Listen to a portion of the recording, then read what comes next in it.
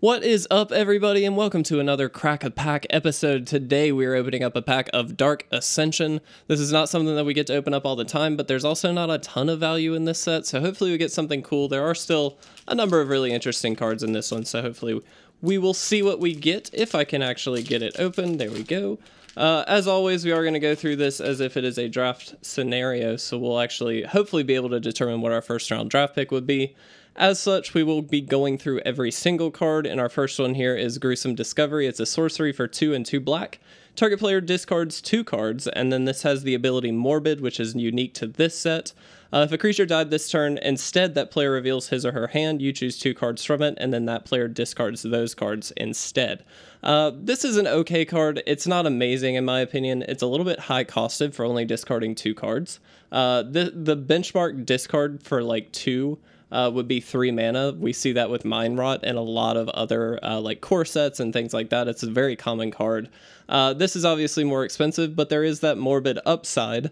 If a creature did die this turn, you actually get to choose those 2 cards. So it can be very, very backbreaking in that instance. However, it's a very on the fence card. You're not going to be able to reliably count on a creature dying every turn. And so for that reason, it's probably not the best pick in my opinion. I don't know if it's super playable. I guess as filler, I would go for it. But in general, not super exciting. Our second card, Screeching Scab, is a 2/1 for 1 and a blue. When it enters the battlefield, put the top 2 cards of your library into your graveyard. Normally self-mill is not the best strategy in general. However, in this set in particular, there is a lot of flashback, which is basically stuff that you can play from your graveyard. Ideally, we'll see that in the coming cards here. But so self-mill is actually very, very good because you can enable a lot of those cards at different points in the game if you can get them into your graveyard. So I will say self-mill is good. This is not necessarily a reason to be in it, though. Ideally, you'd want the flashback cards before picking up the enablers for it. And so for that reason, not super excited about this pick. It's definitely not first pick. Nearheath Stalker is a 4/1 for 4 and a red. It features Undying. So when this dies, if it had no +1/+1 counters on it, you return it to the battlefield under its owner's control with a +1/+1 counter on it. Very interesting mechanic because it essentially gives you 2 for 1 value for all of your creatures that have it. I really like that. There's a lot of ways that you can like really exploit this and just make sure you're dealing tons of damage with all these creatures. Really awesome. I will say though, this card dies so easily because it only has 1 toughness. It's probably not worth it. They can trade off literal any creature that has any amount of power with this card. So any 1-drop, any 2-drop, anything that's very significantly undervalued in comparison to this is going to be able to trade off with it. So really, it's not that exciting. It's cool that it comes back, but this is definitely not the flagship card for Undying by any means. Crushing Vines is an instant for 2 and a green. You get to choose one, so you can destroy target creature with flying or destroy target artifact. Normally, cards like this are too specific to include in your main board, but I actually kind of like this one because you have the ability to choose either a creature with flying or an artifact. You'll probably always have some kind of a target. Generally, I think you're probably going to run into creatures with flying more often, so it makes a lot more sense to probably include it for that reason, but artifacts do come up. There's a lot of equipments, things like that you might want to destroy, so having something like this, especially at instant speed and especially with that flexibility, is actually not bad. This is not by any means a good first pick, but so far it's actually the best card in my opinion, so we'll keep it to the side and see what we get from here on out. Erdwall Ripper. Wow, excuse me, is a 2/1 for 1 and 2 red. It does have haste, so it can swing in right away. And whenever it deals combat damage to a player, you put a +1/+1 counter on it. So far, this is definitely the pick. It's a much more aggressive card than anything that we have seen so far. Comes in, hopefully can deal some damage to the opponent right away, and then start pumping up with those 1/1 counters. The further you get with those 1/1 counters, obviously the easier it's going to be to deal damage because they're going to be less inclined to block something that they can't kill right away. So I really like this card. Again, it's not amazing. It's still a 2/1 for 3, which is a little bit high, but that ability is going to hopefully get you in for a good bit of damage long term. Sanctuary Cat is a 1/2 vanilla creature for 1 white. Honestly, not a bad one drop. It's not very exciting. It doesn't do anything, but it is a 1/2 for 1, which is a little bit above average. So in general, it's fine. It's just an early game play. Generally speaking, you're not going to pick this up unless you're in white and it's late in the pack and there's nothing else to take. The only reason you would really want to play it is for curve consideration. You generally want 1 to 3 1-drops in your deck. And something like this can definitely fill out that curve, but in general, not super exciting.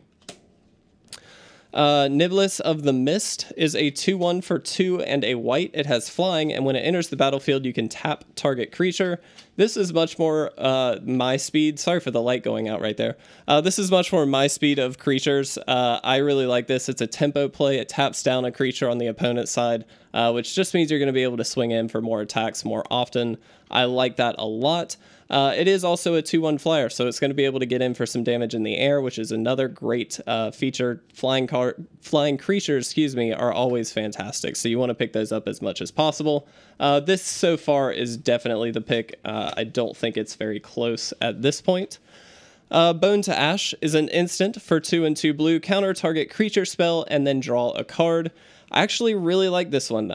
Creature spells are obviously going to be the majority of what you see being limited. That tends to be the case. There are some spells matters lists out there, but really in this set that was not the focus. It was very aristocrat style, aggro style things, at least from my memory. And so creatures are going to be what you run into. Being able to just straight up counter one and then also replace this card in your hand is fantastic. So I actually like this a lot. I'm going to keep this with the flying creature that we've already got, because honestly, both of them are pretty good. I'm expecting to see something better later in the pack, but not bad at all. Rack with Madness is a sorcery for 3 and a red. Target creature deals damage to itself equal to its power. So essentially this is just your average removal spell on most occasions. Obviously, depending on the power toughness ratio, it can be a little bit tricky, but generally speaking, it's just going to be able to pick something off, which is great. Being able to pay 4 mana for that, that's perfect. Knock something out. I like Bone to Ash a little bit more than this because it counters the spell, which means they're not getting any enter the battlefield triggers or anything like that. Plus it draws you a card, which means it's replacing itself. It keeps you digging further into your deck, whereas this is literally just a kill spell. So I would value the Bone to Ash higher than Rack with Madness, but that could just be a style of play. Obviously, if you're in either blue or red, you should take the corresponding card depending on what deck you're in. Our first uncommon here is Faith's Shield. It's an instant for 1 white. Target permanent you control gains protection from the color of your choice until the end of the turn. And then this also features Fateful Hour, so if you have 5 or less life, instead you and each permanent you control gains protection from the color of your choice until the end of the turn. I don't like cards like this. This is it's very much a save yourself kind of spell, but all it really does is stall the game a little bit. Chances are, if you're playing this, you're losing the game anyway. And so, unfortunately, playing this only delays that for about a turn. And generally speaking, the opponent's still going to be able to swing in the next turn or deal damage to you the next turn, finish you off in some way. Stacking your deck full of cards like this doesn't really help you get there. So, generally, I would shy away from stuff like this. I feel it's a bit of a trap for new players as well who think that protection is great, and it is in certain instances, don't get me wrong, but on a card like this, not so much. Lingering Souls, Wilp, we're probably going to be taking that. So Lingering Souls is a sorcery for 2 and a white. Put 2 1/1 white spirit creature tokens with flying onto the battlefield. And then as we mentioned before, flashback is featured here. So for 1 and a black, you can flash this back, which means you can play it from your graveyard and then you exile it from your graveyard. So essentially this gives you 2 uses out of 1 card. Not only does this also give you 2 for 1 value just on each playing of this card, because you're getting 2 separate creatures off of just a singular card, but then you also get to play it twice. So you're really, really racking up value with a card like Lingering Souls. We see this do really, really well in Constructed in certain instances as well, but it's just a really, really value play. And so being able to have access to this, and especially access to it twice, it's absolutely fantastic. Definitely, so far, the pick, in my opinion. Shattered Perception is our last uncommon. It's a sorcery for 2 and a red. Discard all cards in your hand, then draw that many cards, and then you can flash this back for 5 and a red. I don't think that this is necessarily great and limited. Certainly it has some synergy with other flashback cards. discard your hand, you get to play them still again if they do have flashback. That's not bad. There's a little bit of value to be had there, but taking turn 3 off just to discard your hand, you better be doing something really, really awesome right after this. And if you're not, I don't think it's worth it. So I would shy away from a card like this. This feels much more like a constructed card for me. In draft, it doesn't seem like it's at its best. Wow, okay, so our rare here is Thalia, Garden of Thraben. This is a very, very good card. It's a 2/1 for 1 and a white. Legendary creature, first strike, and then non-creature spells cost 1 more to cast. Interestingly, I would not take this. So it is a very powerful card. We see it a lot in constructed. White weenie decks love this one. But in general, in a limited environment, you're going to be running into, again, a lot more creatures, much less of the non-creature stuff. That's not to say you won't run into non-creature spells. Of course, there are combat tricks, things like that, where this makes that difficult to play around. But in general, I find that it's probably not quite as good as it would be in constructed. Personally, I would think Lingering Souls would be a little bit higher valued. I still think this is a fantastic card. It's still a 2/1 with first strike for only 2, with random upside against the opponent's stuff. However, you're still going to be running into the problem of you probably will need instants and sorceries as well, or other non-creature spells, and so it could very well hurt you as well. So there's a lot of up and a lot of downside to a card like this, but in general, don't think it's the pick here. We do have our flip card of Soul Seizure. It is a 1/3 for 3 and 2 blue with flying. When it deals combat damage to a player, you can transform it. If you do, attach it to target creature that player controls, and then you enchant the creature, and then you control the enchanted creature. So really interesting, similar to something like Control Magic or Mind Control, something like that, which basically just is this flip side of it, where you just control the enchanted creature.